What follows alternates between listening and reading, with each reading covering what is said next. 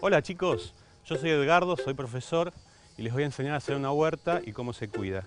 Hoy les voy a enseñar a hacer una huerta a ustedes mismos. ¿Y qué es una huerta? Una huerta es un lugar de tierra donde cultivamos hortalizas que nos sirven de alimento. ¿Y para qué sirve tener una huerta? Una huerta sirve, primero porque es muy fácil de hacerla, segundo porque nos provee de alimentos que son muy buenos y muy sanos y que además así no los tenemos que comprar. Y además es muy lindo porque es entretenido, aprendemos un montón de cosas sobre la tierra, sobre ecología, sobre insectos, sobre plantas, sobre la naturaleza. Bueno, ¿vamos a hacer una huerta? Sí. Vamos.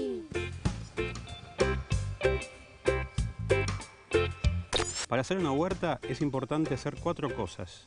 Primero, elegir un buen lugar y preparar la tierra. Segundo, sembrar.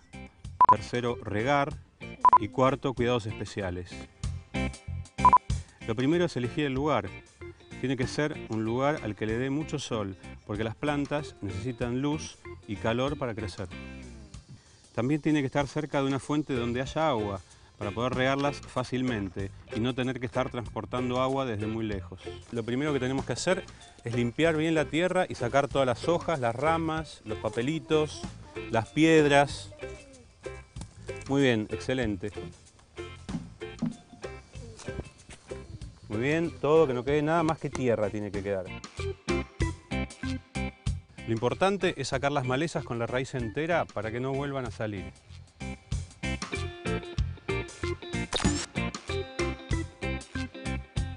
Para eso necesitamos estas herramientas: palas, azadas y rastrillos.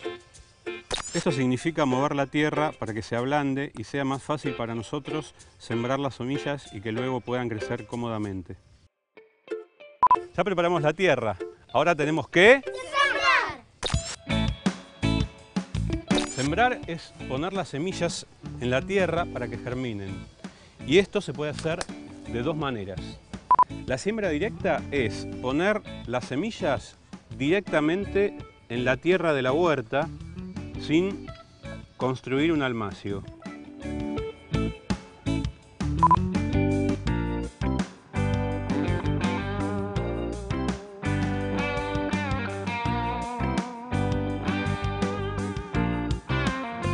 Otra forma de sembrar es haciendo un almacio, que es una bandeja llena de tierra para que podamos cuidar mejor las plantitas cuando crecen, cuando son chiquitas. Primero, los almacios se llenan con tierra.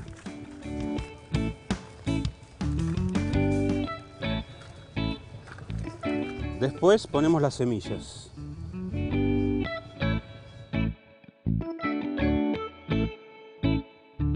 Estos almácigos hay que guardarlos en un lugar con mucha luz, pero protegidos del sol, del frío y de la lluvia.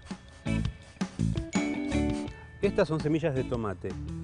A la semana de sembradas son así.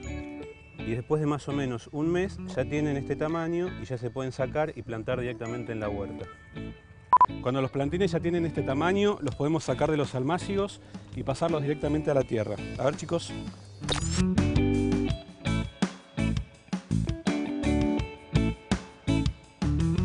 Una vez que tenemos todas las semillas y los plantines en la huerta, tenemos que regar. ¡Eh, pará! ¿Qué hacemos? Las semillas y plantas de nuestra huerta necesitan riego. Si las regamos muy poco, se secan. Y si las regamos mucho, se ahogan. Se riega de 2 maneras, con regadera o con manguera. Lo importante es que la tierra nunca se seque del todo ni que se inunde, sino que esté siempre húmeda. Las plantas de nuestra huerta necesitan que las cuidemos de plagas y de malezas. ¿Qué estás haciendo, Manuel? Estoy sacando bichos. Pero ¿sabías que hay algunos bichos que les hacen bien a las plantas de la huerta? Por ejemplo, las vaquitas, las lombrices, las abejas que las polinizan, las mariposas que las polinizan. Hay otros animales que pueden lastimarlas. Por ejemplo, los caracoles, algunos tipos de vaquita, los pulgones, las hormigas y las babosas, que se alimentan de algunas partes de las plantas y pueden arruinar nuestra huerta. Hay plantas que sirven para ahuyentar a los bichos de la huerta, como por ejemplo las caléndulas o los copetes, o las plantas aromáticas, como la menta, ¿se acuerdan que le sentimos el perfume? El romero, el orégano, etc. Es importante que siempre cuidemos que no vuelvan a crecer los yuyos y las malezas, porque si no los controlamos, estos van a cubrir toda nuestra huerta y van a competir con nuestras hortalizas por la luz y el espacio. Los nutrientes que necesitan las plantas están en la tierra, pero cuando los nutrientes se acaban hay que agregar abono. El abono es tierra que ha sido mezclada con restos orgánicos, como por ejemplo cáscaras de frutas y verduras de la cocina, hojas secas, estiércol, etc. ¿Ven? Todas estas cosas se transforman en abono que se mezcla con la tierra. Dale, tiren. Todo esto sirve de alimento que se mezcla con la tierra de nuestra huerta y sirve para que nuestras plantas crezcan fuertes y sanas. Bueno, ¿qué les pareció la clase de huerta? Bien. ¿Les gustó? Sí. ¿Qué fue lo que más les gustó? Regar las plantas. Regar. ¿Regar? A mí también regar. ¿Y qué otra cosa? ¿Te gustó sembrar? A mí también. ¿Y a vos, Paloma, qué fue lo que más te gustó? ¿Regar? Chicos, ¿qué les parece si vamos a ver una huerta ya crecida? Sí. Dale, vamos. Bien, vamos, dale.